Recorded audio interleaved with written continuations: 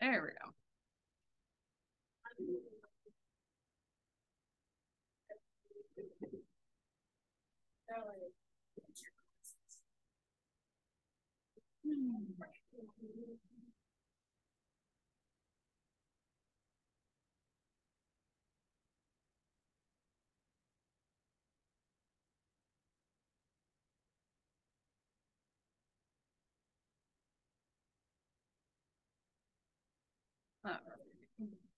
Oh, once no one's on Zoom, that's unusual.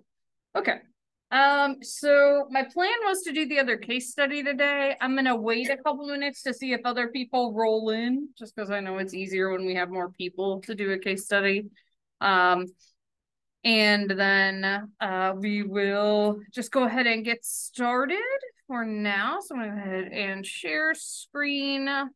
I'm trying to be more on top of posting the videos. So there is one that got blocked because I showed that one clip from SNL. So NBC copyright struck it. And I'm like, I'm not even trying to get monetized. Like, who cares? So I'll have to try to take that one down and re-edit it. But I've been trying to be better about getting them up more efficiently. So today, we're still talking about neurological disorders. And so various different disorders that we don't necessarily think of as like these are neuropsych per se, right? But we do know that these cause issues. Some of these can be very debilitating for people as well. And so they become really important for us to cover. So give me just a sec because I can't do two things at once, and I'm gonna just take attendance all the way here, and then we'll go from there. Alrighty. Okay.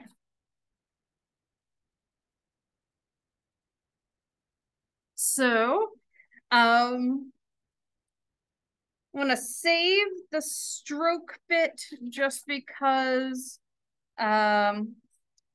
if we talk about the case study, we'll be talking about that. And I'm gonna talk a little bit more about epilepsy. And I know we talked about this a teeny bit at the beginning of the semester, but it's always good to review things and also go into a little more detail.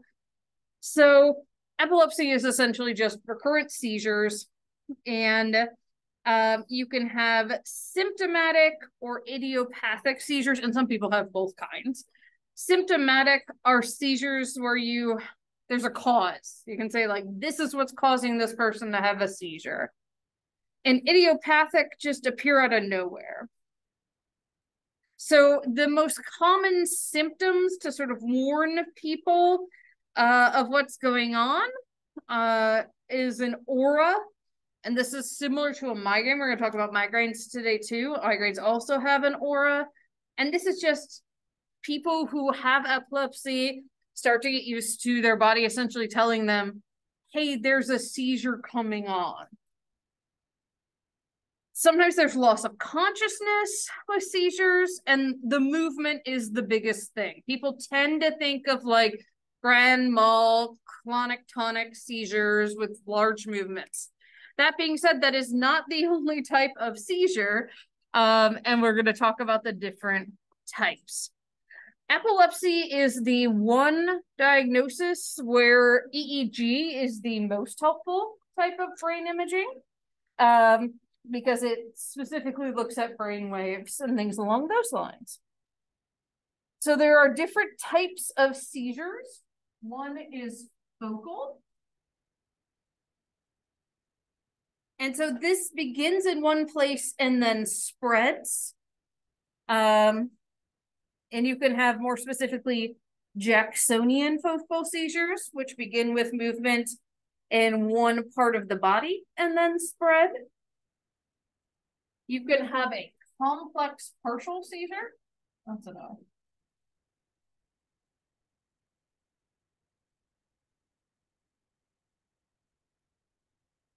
And this is subjective experiences before the seizure. You have postural changes, you have automatisms.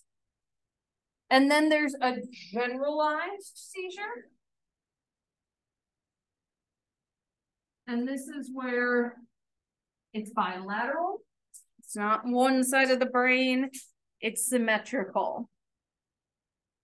The type that people don't think about as much are the petite mal seizures, which literally translates from French to little bad. And this is where you basically kind of blank out. And you have a loss of awareness. There's no motor activity, in contrast to the ones we're just about to talk about, except for maybe blinking or rolling the eyes or turning the head. Petite mal seizures also tend to be a more brief duration than some of the other ones we talk about. And I have videos that are going to show what these look like. The ones we think of when we think of seizures are grand mal seizures, which literally translates to big bad. These are where the person is typically, they fall to the ground. There is limb movement, convulsion, essentially. They have a tonic and a clonic stage. There's also a post-seizure stage. Some people will get auras beforehand.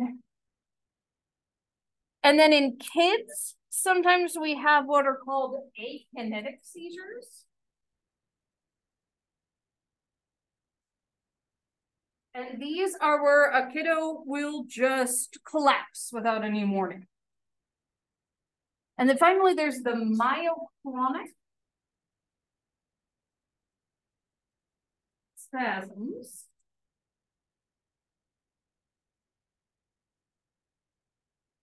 And this is a massive seizure that has sudden flexation or extension of the whole body. And so again, I have various clips of different types of seizures that I'm going to show here now. After the ad. Lash Sensational Sky High Mascara from Maybelline New York. Limitless Lash Altitude. Flex Tower Brush.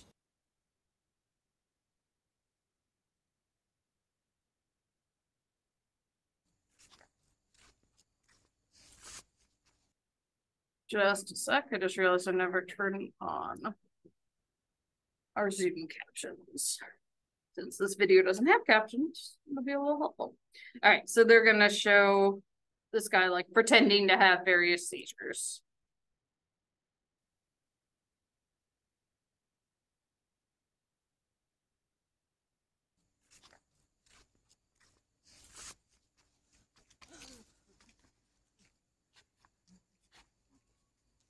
So the tonic phase is that sort of immobility initial phase, and then the clonic phase is where you actually have what we think of as the seizure, right? The violent movements.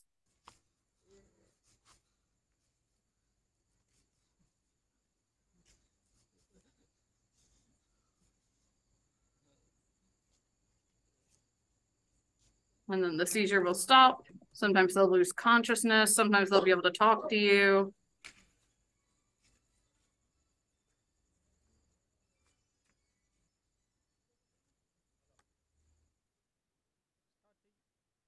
And when they have something like that type of seizure, sometimes they lose control of their like bowels and things like that.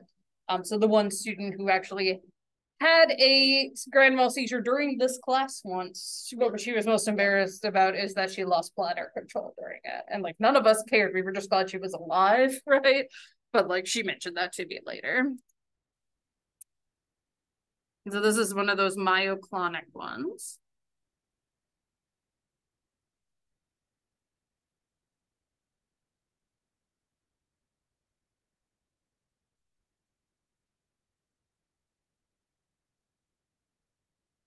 The muscles in the limbs and face. I think they're showing like people whose friends know they have seizures, which is good, right? So they're able to respond and take care of them.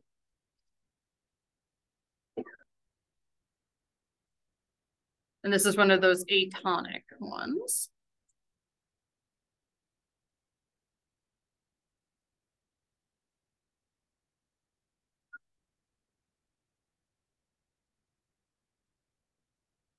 This is a simple partial. So maybe one side of the body. And again, they have consciousness during it.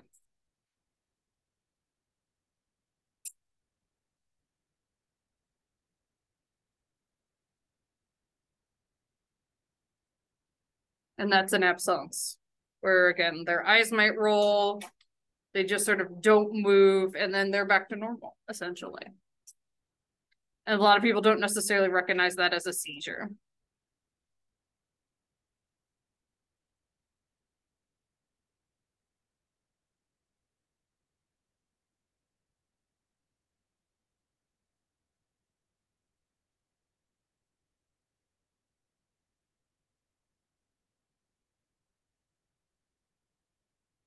Seizure stops. Very cute students making these, sometimes with typos.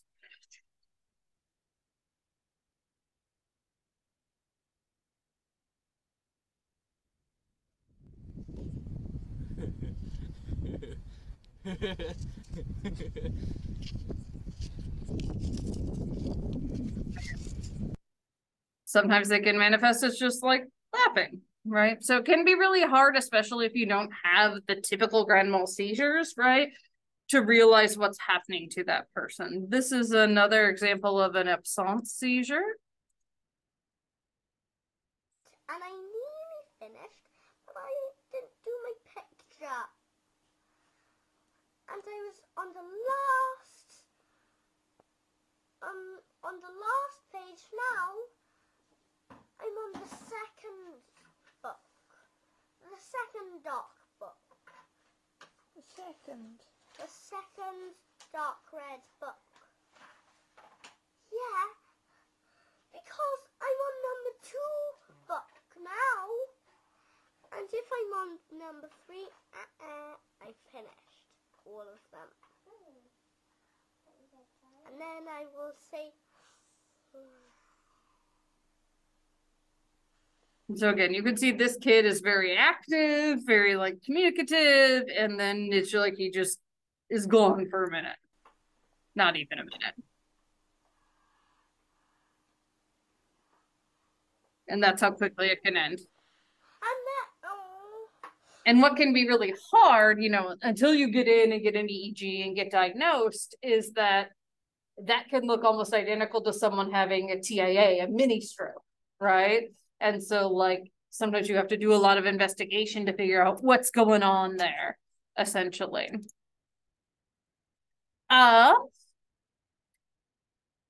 I thought this one was really helpful. I found this one after the student did have a seizure in my course, of like, what can you do if someone near you is having a seizure? Those pictures are awful. They're not bad, don't worry. What's that? Someone help us! Somebody call 911. Hey, what's the main about? Should we call an ambulance? Hold her down. Would you know what to do? We could all help someone who is having a seizure. During a tonic-clonic seizure, the person goes stiff, loses consciousness, falls to the floor, and begins to jerk or convulse. And so I should say that grand mal seizures are sometimes called tonic-clonic. So that's what they're talking about here. Because it has that initial tonic stage, where they sort of have the immobility, then they go into the clonic stage, which is what we're seeing here. They may look a little blue around their mouth from irregular breathing. Don't panic, just take the appropriate action. Assess the situation. Are they in danger of injuring themselves? Remove any nearby objects that could cause injury. Cushion their head to protect them from head injury. Check the time.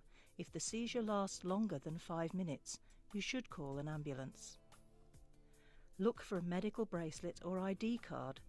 It may give you information about the person's seizures and what to do.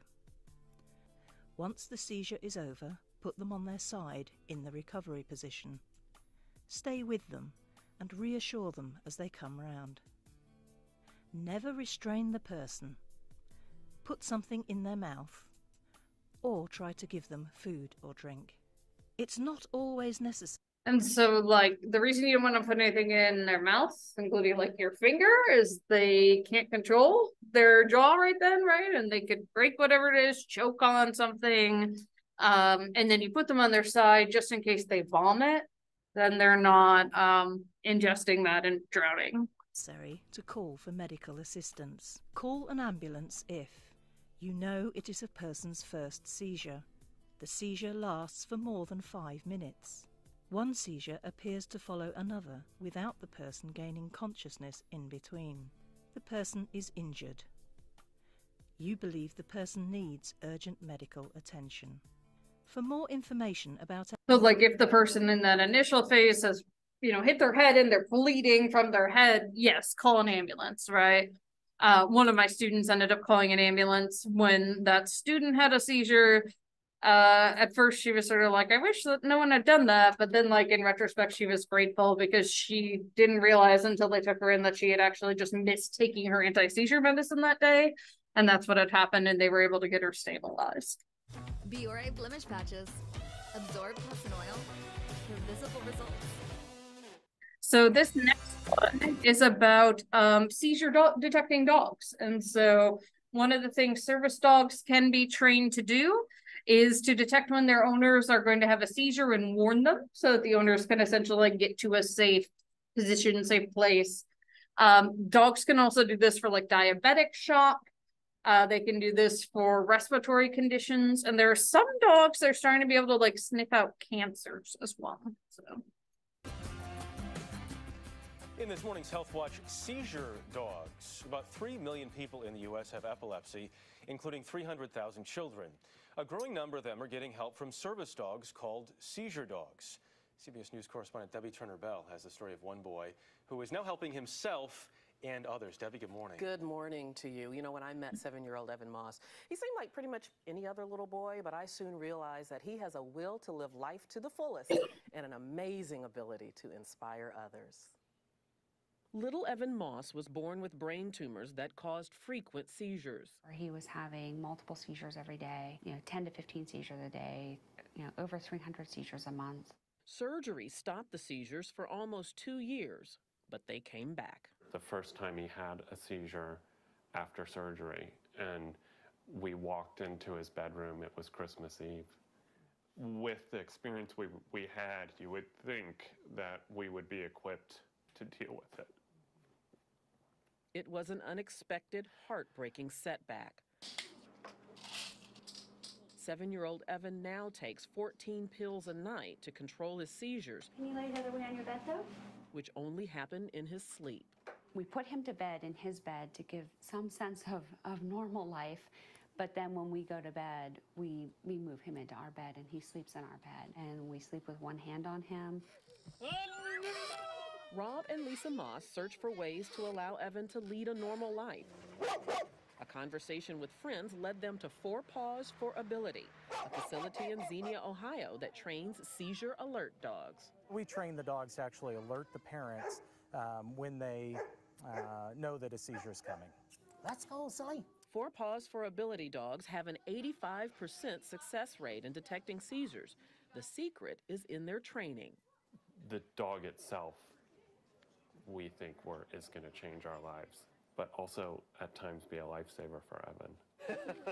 But there was a catch. The Mosses had to come up with $13,000 for the dog. We're not in a position to write a check for $13,000. We knew we had to do some fundraising to make that happen. One day I will get a seizure dog to help me when So Evan decided to write a book about his future seizure dog, and his parents published it themselves, hoping they could sell a few copies to help raise the money. We raised the full amount of Evan's $13,000 need in 2 days, just from the awareness that was generated around that book signing. At his book signing, more than 600 people showed up. I'm gonna say, huger than huge crowd, huger than huge, huge, huge, huge, huge, huge, huge crowd. I just love kids. They're so pure. Huger than huge, huge, huge. So far, Evan has raised $41,000, far more than he needs for his dog. the seizure dog will go everywhere with me. And right now, Evan is anxiously waiting to get his seizure dog, and he's taking his newfound fame in stride. Maybe you want to be a movie star when you grow up. Well, I kind of already am, because we're on national TV. Yes, you are, my friend. Evan will get his service dog next June of 2012, and the extra money that he has raised will go to help other kids, Jeff, that need seizure. And so these are not cheap things. They're not covered by insurance. So people do have to like raise money, but they obviously can be life-changing for folks. And really make a huge difference. Sorry, there's just so much in this chapter. I'm basically trying to decide what to talk about next. Alrighty. So we'll talk about migraines next. And so these account for a significant number of strokes in young people, actually. And they occur with migraine attacks. And so some people who get migraine headaches will be so severe that they can get a transient ischemic attack, or that TIA, with them. And I know that that's rare, and more people do tend to get migraines themselves. And so I have a video, just heads up. The woman who narrates this has an accent, so she's going to say migraine the whole time. And it threw me off the first time I watched it. My celebrity colorist? Me. I'm this new Garnier Nutrice. It has 5 amazing fruit. More than 1 person in 10 suffers from migraine. A complaint that can have a serious impact on daily life. Migraine, therefore, is more than just a headache. In this short film, we explain exactly what migraine is and what you can do to limit or even prevent the symptoms. Migraine is a complaint that is connected with a severe form of headache. A migraine attack often starts as a dull headache, which then develops into a throbbing or pounding pain, mostly on one side of the head. This pain can spread further to the neck and shoulders.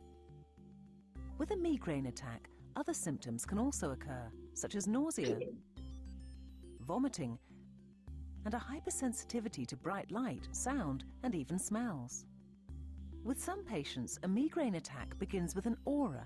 That is the generic term for a number of neurological symptoms, such as flashing light, hallucinations, or other sight disorders, but also sensation disorders, paralysis symptoms, or even speech disorders. The aura usually disappears shortly before the headache occurs, or sometimes it merges with it. The exact cause of migraine is still under research.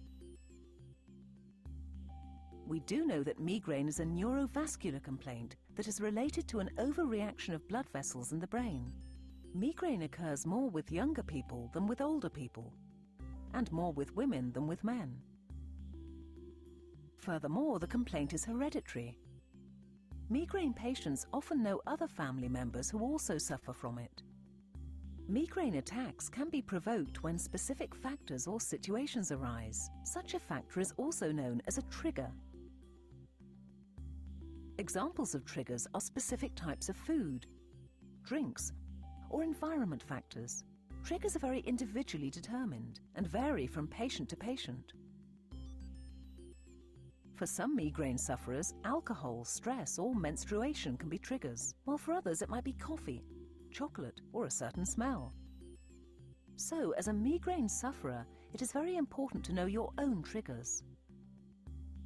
Due to the fact that each migraine patient is different, there are various ways to treat or even prevent migraine. In order to limit the seriousness, length, and frequency of migraine, a regular lifestyle is crucial. Eat, sleep, and move regularly. It is also important to avoid or limit stress. Migraine sufferers can also get to know their personal triggers and then learn to anticipate them. In addition to good hygiene, medicine can also be prescribed to treat or relieve migraine. There is acute and preventive medication. Acute medication fights the pain directly the moment it surfaces. If you have more than 2 or 3 migraine attacks per month, then preventive medication can help to limit the number of attacks and their intensity. Ask your doctor for advice. Migraine can be very painful and can seriously hinder daily activities. So never say just a headache about a migraine. So migraines, as I mentioned, they can have an aura. These auras can last up to 40 minutes for some folks. And what is causing the aura is vasoconstriction, which is particularly in the occipital cortex, again back here. And so that's why people will actually sometimes feel like they have tunnel vision as part of the aura, because it's, you know, your blood vessels back here, and never great. So vasoconstriction happens, and then vasodilation takes place. They reopen, and then that's where you get that intense pain. As the video mentioned, it might be localized. It doesn't have to be. It can include nausea and vomiting. Some migraines may last for hours or days. And the most frequent type is just called the common migraine, which makes it sound like so low-key, but they are so debilitating for folks. About 80% of migraine sufferers get the quote-unquote common ones. Other types can actually affect your movement of your limbs or cause anxiety, dizziness, bright spots. So all manner of things, and again, not great at all. So next we're going to talk about infections that can affect the brain, because just like any other part of your body, your brain can be susceptible to certain viral bacterial infections. And so this is invasion of the body by disease-producing microorganisms and how your tissue reacts to it. So what happens when an infection crosses that blood-brain barrier is that they can interfere with the blood supply to your neurons. They can disturb the metabolism within the neurons, so mess up your glucose levels, mess up your oxygen metabolism. They can change your cell membranes, which makes it really difficult to function properly. You can get edema or hydrocephalus or some sort of fluid. You can also, this is my favorite one, just in my notes, formation of pus. Not good anywhere, especially not good in your brain, right? So viruses themselves, I feel like we've all learned a lot about viruses in the past few years, right? But these are encapsulated aggregates of nucleic acids. So they're made either of DNA or RNA, depending on the virus themselves. And there are different types of viruses. And one that's called neurotropic, they have a love of neural cells. They have a special affinity for the central nervous system cells. You can also get bacteria, microorganisms that have no chlorophyll and multiply by single division. One of the most dangerous bacterial infections you can get is meningitis, although you can also get a viral version of meningitis, and I do have a brief video about that here.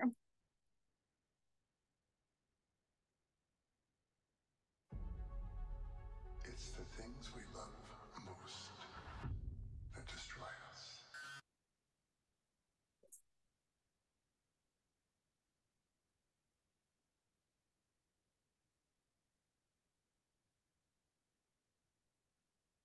Viral meningitis is an infection occurring mostly in children under age 5. It happens when certain viruses invade the meninges, which are the tissues that cover and protect the brain and spinal cord. The meninges are arranged in 3 layers. The layer that actually touches the brain and spinal cord is called the pia mater. The spiderweb-like middle layer is called the arachnoid mater. The outermost and toughest layer is called the dura mater. Cerebrospinal fluid, which also protects the brain and spinal cord, flows between the meninges and over the surface of the brain.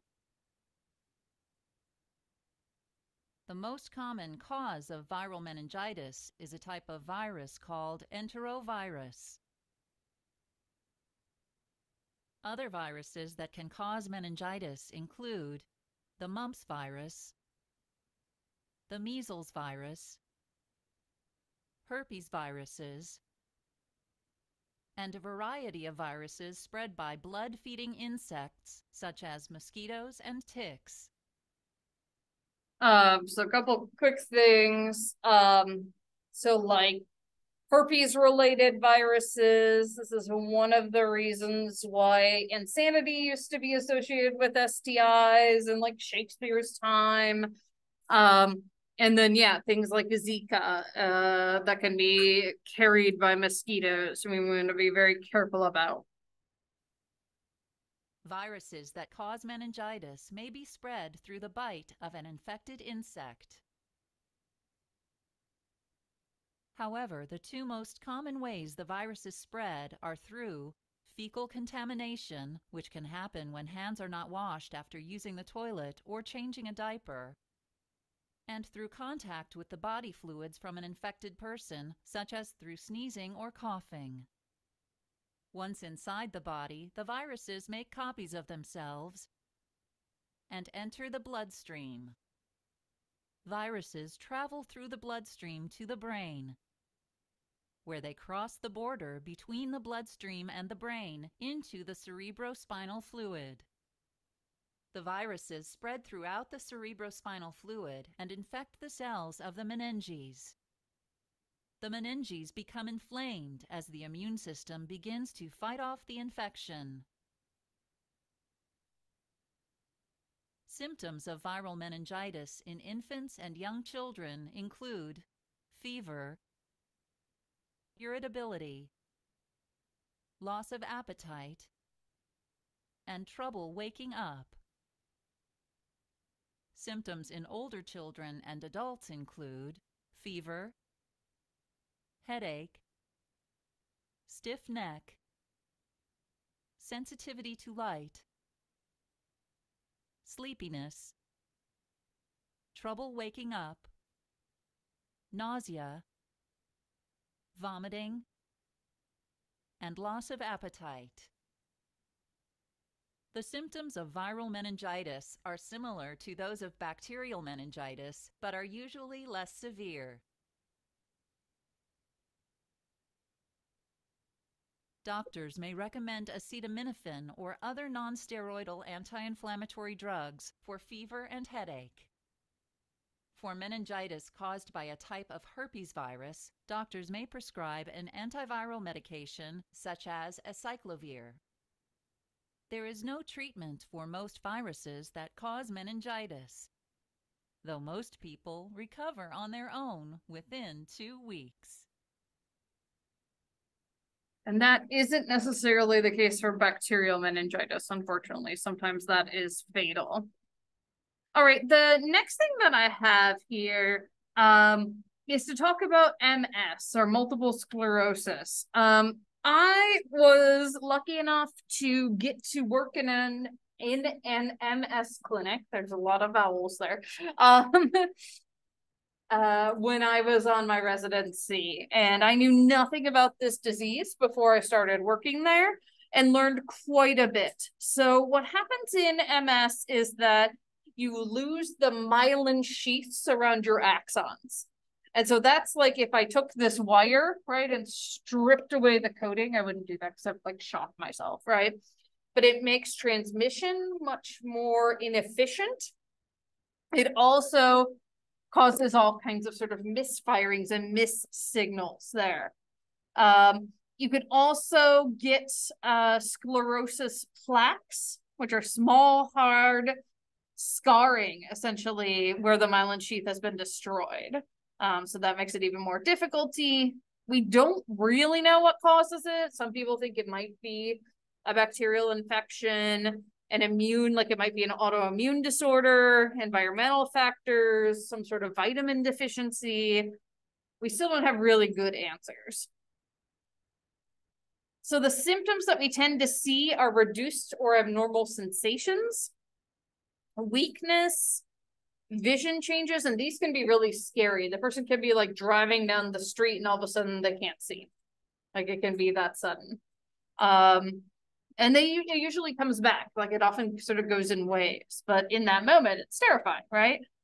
Clumsiness, loss of bladder control, and where we often came in was to look at memory issues. So things that we see, that physicians will see, altered eye movements, changes in speech patterns. When you do the reflex thing with the rubber mallet, their reflexes won't be as good. They'll have impaired coordination if you just do simple things like the finger to nose test. And sensory disturbances where their body surface sensation, like if you touch it with a light touch or just like a safety pin, they won't respond as the way someone without it would. You also see spasticity and weakness in limbs. This can lead them to needing to use mobility aids, whether it's a cane, a walker, or sometimes a wheelchair. You can do like MRIs. They will show the plaques or the scarring where the myelin sheath is removed. There are other types of tests that you can do as well, including a lumbar puncture, and you can test for immune system proteins there. And sometimes they will also do, well, they'll actually always do a blood test to rule out other things.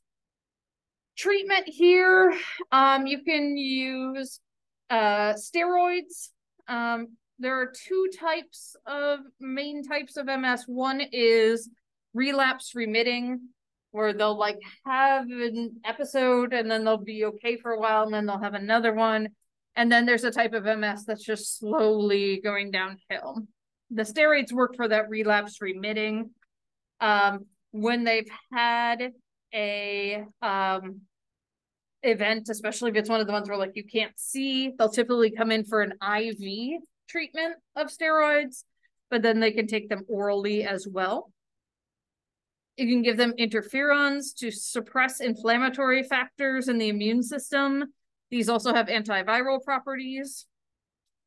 There are other medications you can have them take that, for example, sort of look or act like myelin and trick the white blood cells into attacking it instead of the actual myelin sheaths. And immunosuppressive for the people who have that chronic progressive version.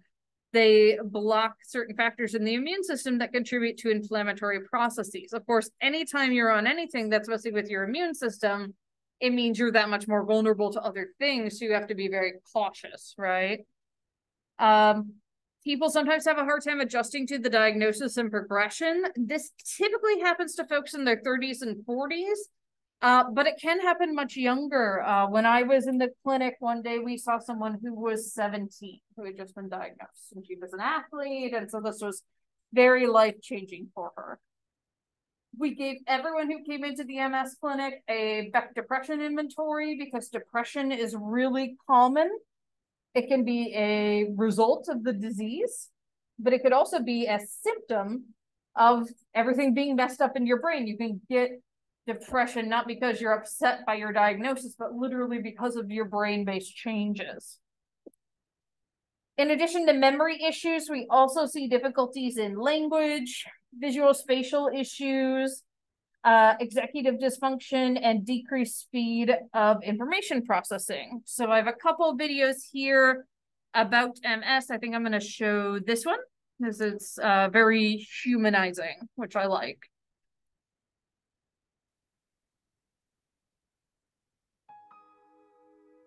It's for Canada, obviously.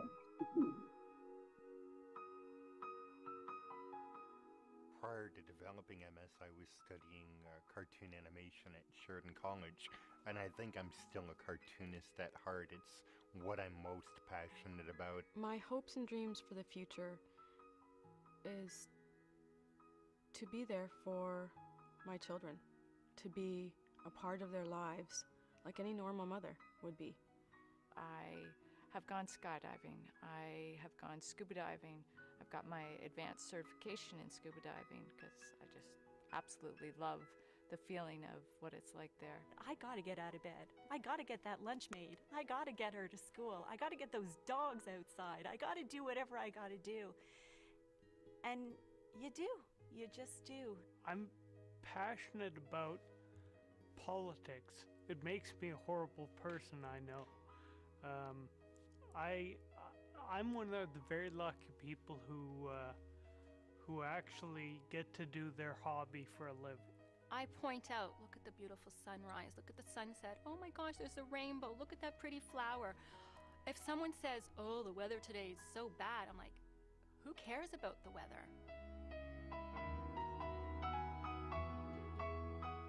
The things that you take for granted every single day were all of a sudden just taken from me, literally overnight. The hardest part for me was when I lost my hands. As a cartoonist, as a person who likes to write, I found that losing my hands was the biggest blow. I cannot walk as easily as I would like to from one spot to the next. How do I do it, and how is it going to be a way that I can do it to lead a normal and independent life? I got to start using a wheelchair. I want to be able to run in the park with my children, which I can't do. I don't have the coordination to put one foot in front of the other to run. I used to ski. I can't ski anymore. It's like... So part of our assessment for MS would just be having people walk, I think, like 10 yards up and back and watching their gaits and sort of taking note of where they were struggling. Being hungover all the time without the fun of being drunk. That's kind of what the fatigue is. It's a full body experience. When I found out my sister had MS, I have to say my reaction was a little bit of even anger. You know, wait a second, how is this fair? Why does she have to go through, you know, what I had to go through? It was also some fear because she's got 3 young, beautiful girls and worried about how they're going to cope and handle it. But quickly shifted that to, no, you know what? It's going to be more of a support. We're going to be here for each other as we always have. We're lucky and we've got such a close relationship, and we're going to get through this together. And so having that support can be vital, obviously. And in fact, one of the things we did when we were on that rotation is we attended meetings of the MS support group to see sort of the psychological processes involved in that as well.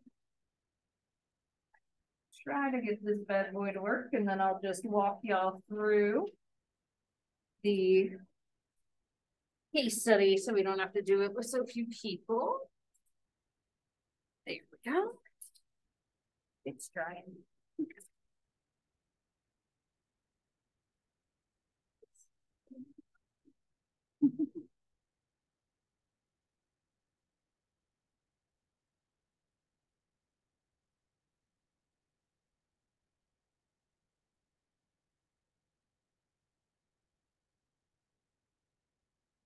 Okay. So this was Danielle. And so she was a 36-year-old female. She was married. She had 12-year-old twins. She was at the beach with her family and she felt like her head exploded. At some point, she basically thought she got hit in the head by a surfboard or something. She worked as an assistant in a daycare center for preschool kids. Her health was generally good. Some risk factors that were associated with what happened to her. For example, she was a heavy smoker for 20 years. She was smoking 10 cigarettes a day at the time that she had her SAH, which we'll talk about what that is in a second. Her father had been diagnosed with lung cancer. Her husband was laid off and was having a hard time finding another job, so there was some financial stress. She felt like her head had exploded. She had the sensation of being hit in the head. She was drowsy and confused with a severe headache. She ended up having to have surgery, and then her left arm and left side of her face were weak and numb. and she had difficulty speaking clearly. When she did return to work, her fatigue levels were high, and she had to rest when her kids napped.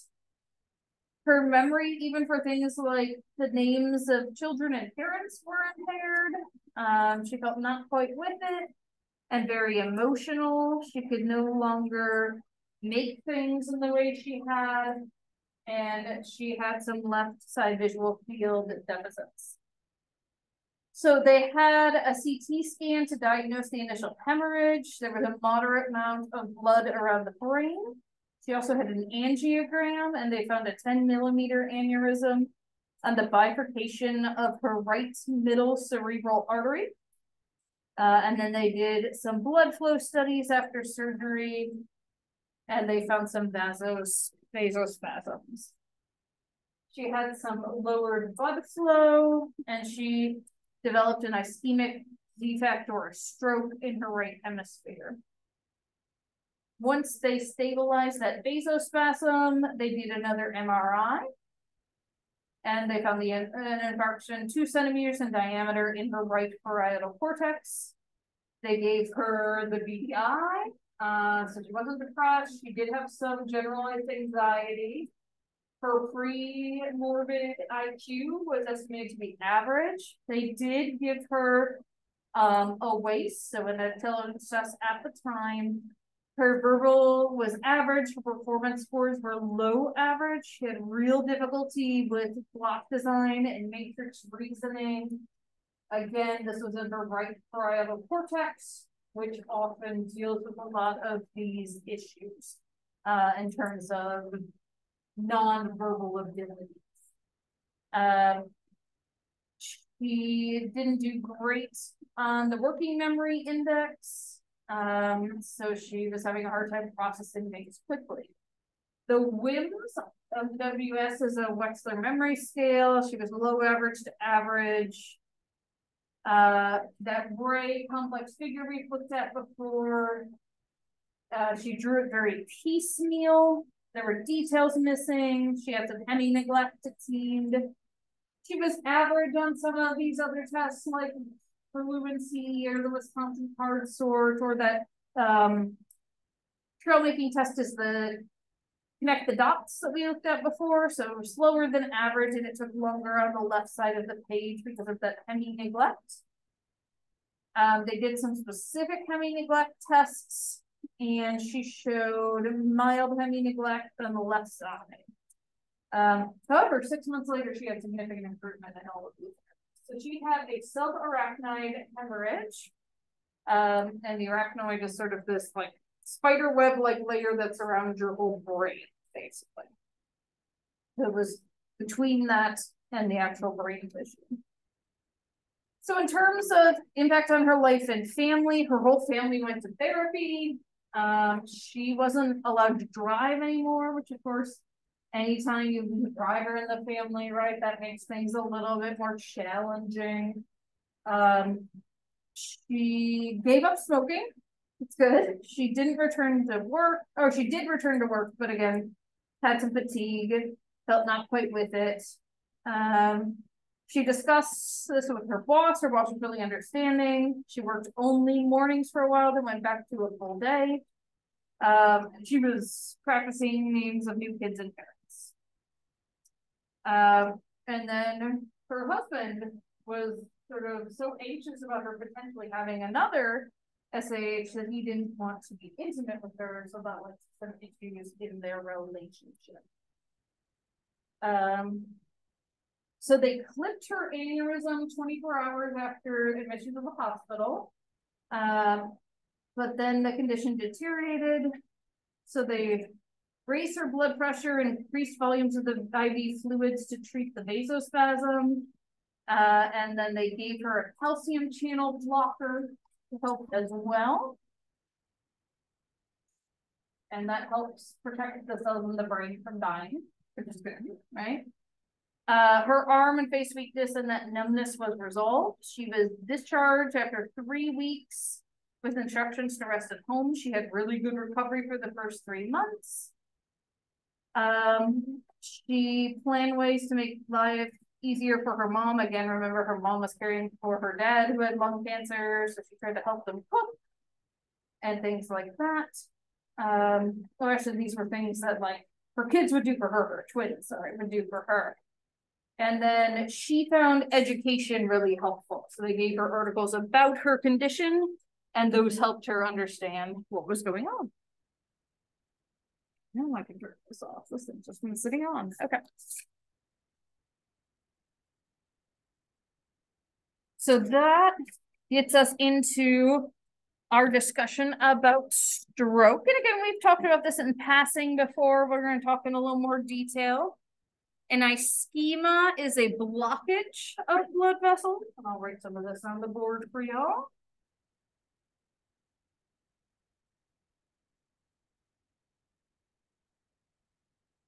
And then thrombosis.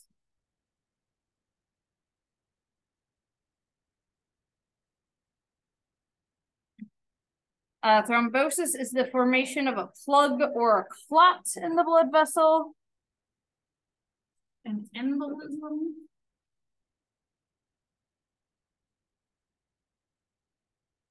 is a clot or a plug that is brought through the blood from a larger vessel to a smaller vessel. It can be a clot, a bubble of air, or a mass of cells. You can also have thickening and hardening of the arteries, things along those lines.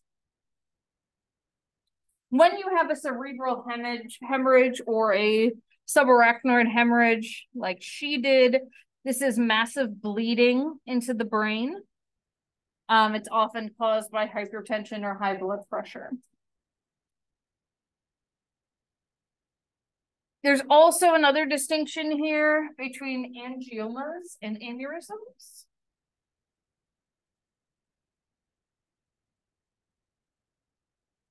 So angiomas are a congenital collection of abnormal blood vessels that divert the normal flow of the blood. And then aneurysms, I can never spell this word properly, so give me a sec. Okay.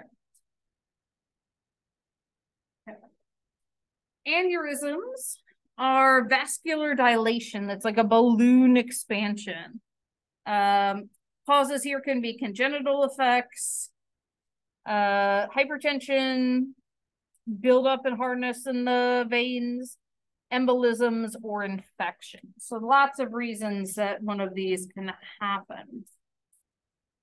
So again, obviously bad. We don't want to be having strokes. They're basically heart attacks in your brain. So I do have a couple things here about SAH specifically to relate us to Danielle.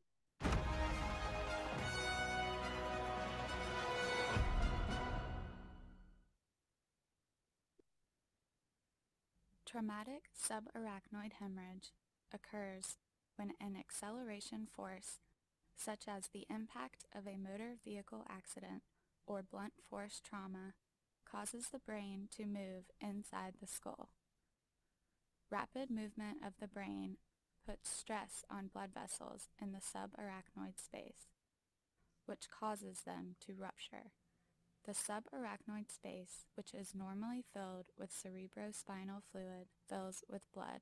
Compared to a subdural hematoma, bleeding in a subarachnoid hemorrhage is spread diffusely through the subarachnoid space, so it does not produce massive pressure on the brain tissue as rapidly. Complications can arise if the subarachnoid hemorrhage produces cerebral vasospasms, which can lead to permanent brain damage. So again, that's what Danielle had, was the vasospasms, but they were able to correct them.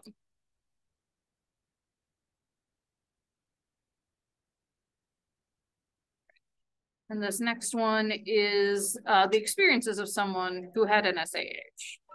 Hi, my name is JP Amelot, and I'm 34 years old. I'm from Boston, Massachusetts, and I'm a stroke survivor. I had a subarachnoid hemorrhage, brain hemorrhage, back in January 3rd of this year. I was in a coma for 3 months. I woke up in March, paralyzed, couldn't move, I couldn't talk.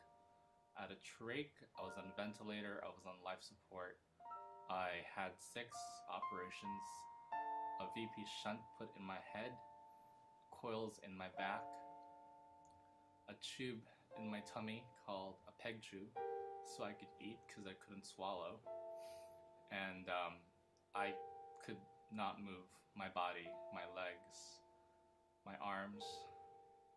I was pretty paralyzed, and it was a really scary experience.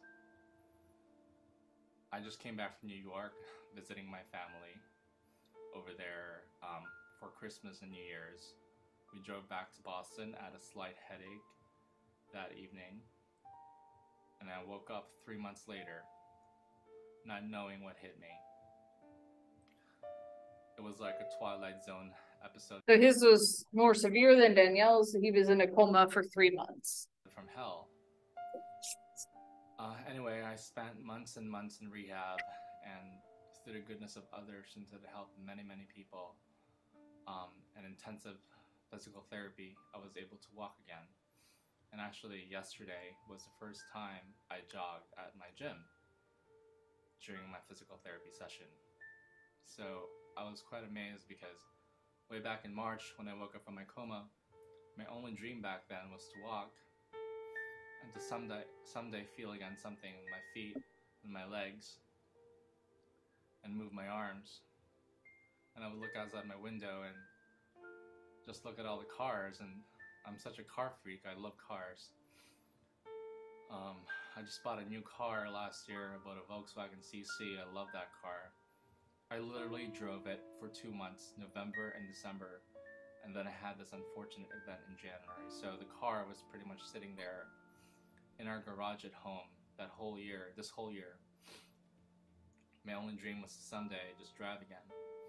Anyway, I've been driving since August, September this year, and it just feels so great and liberating.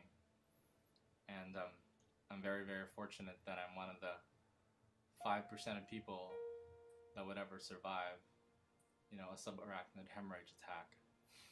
And yeah, considering that most people, 50% of people die within 3 hours of getting it. Thankfully, my mom found me in my room. She thought I was initially having a heart attack. Then she called 911 and was taken to the hospital down the street from my house, and they said, oh, we can't handle this because they're just a small hospital. So they took me by ambulance to Beth Israel Hospital, and then on the way there, I was already dying. I literally died for 15 seconds. They had to electric shock me a number of times just to revive my heart again.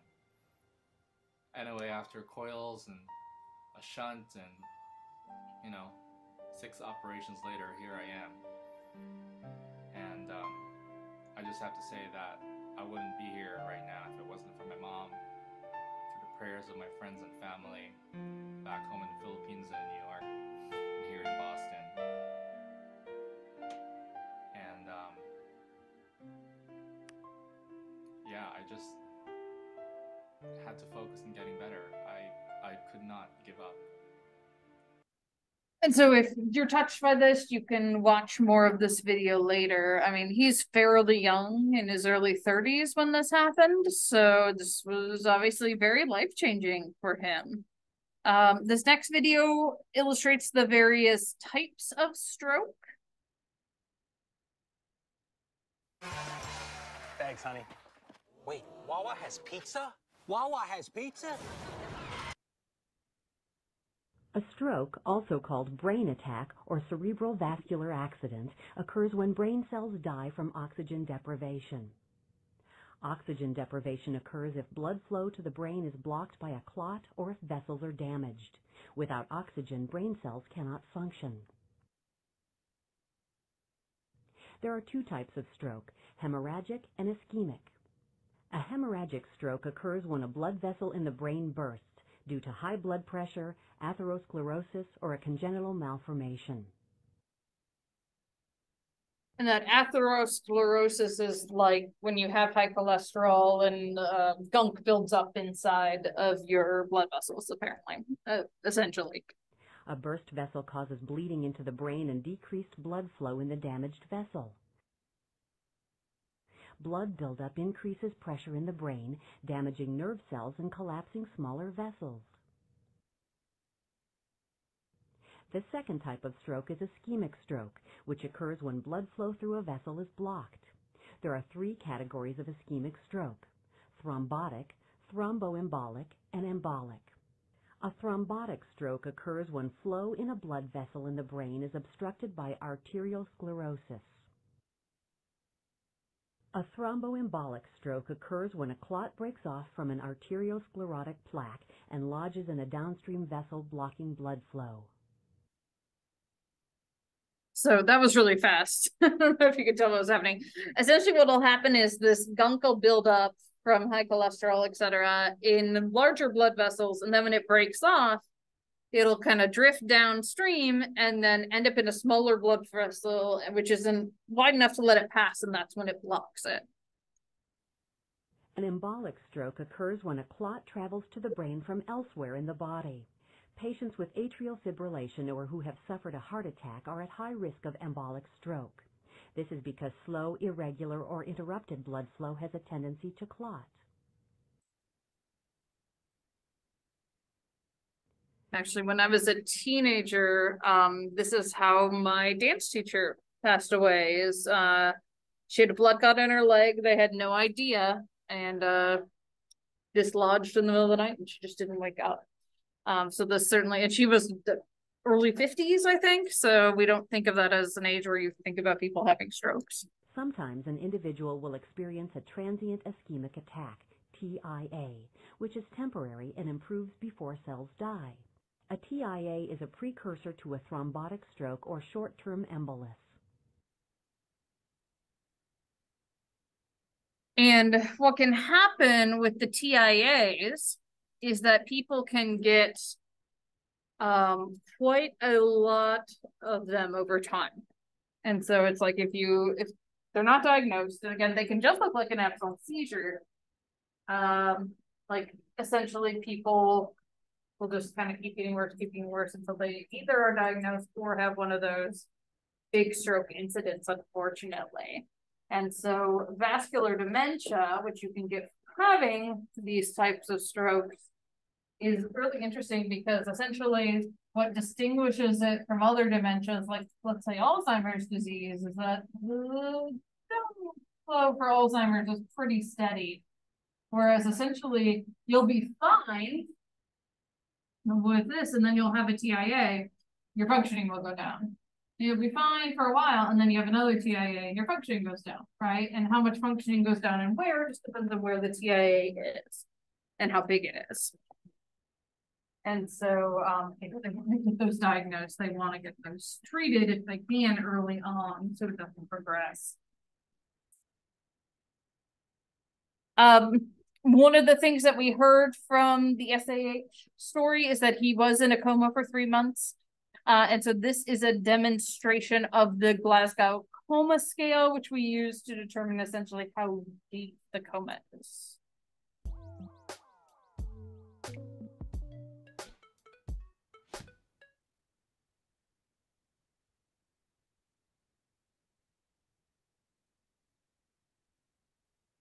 In this case, the patient has spontaneous eye opening and scores 4. Hello, Mr. Murray, can you hear me? Here the score is 3 as he only opens his eyes to speech. If the patient only responds to a painful stimulus, he scores 2 on eye opening. So this would be like they wouldn't like really hurt you, but they prick you with a pin or something. And in this instance, there is no response and therefore a score of 1. When assessing eye opening to pain, you should use nail bed pressure, as supraorbital pressure will only cause the patient to grimace.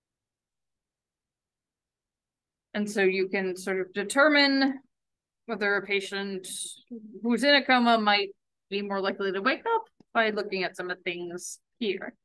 All right, last thing we're going to talk about today is tumors. Touch on those. So This is like cancer anywhere else in the body. It just happens to be in the brain, and so can cause very distinct issues because of that. It's a mass of tissue that persists and grows independently of other areas of the body. You can have a tumor that's benign. That's the best. That means it's non-cancerous. Sometimes you don't even have to take it out, depending. Sometimes you'll still remove it. And then you can have malignant tumors. And those are the cancers. Those are the ones you don't want, right? And it depends on the type of cancer, how problematic it's going to be.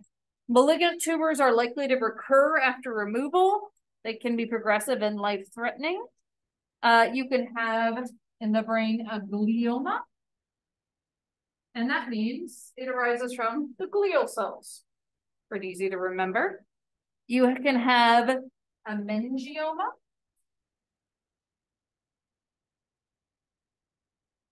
Okay, meningioma. And these are growths attached to the meninges. Again, fairly easy to remember. And then you can also have what's called a metastatic tumor.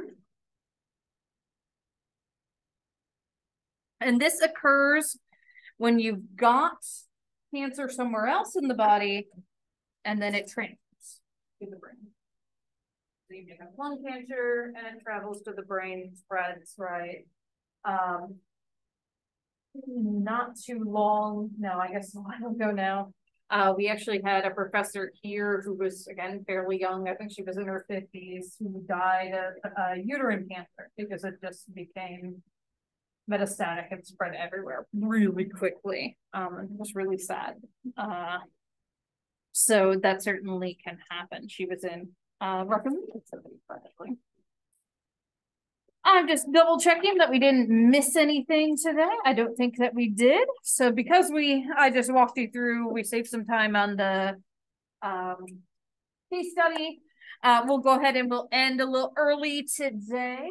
And then starting Wednesday, we're going to start talking about recovery of function and how far we've come and how we can help people recover.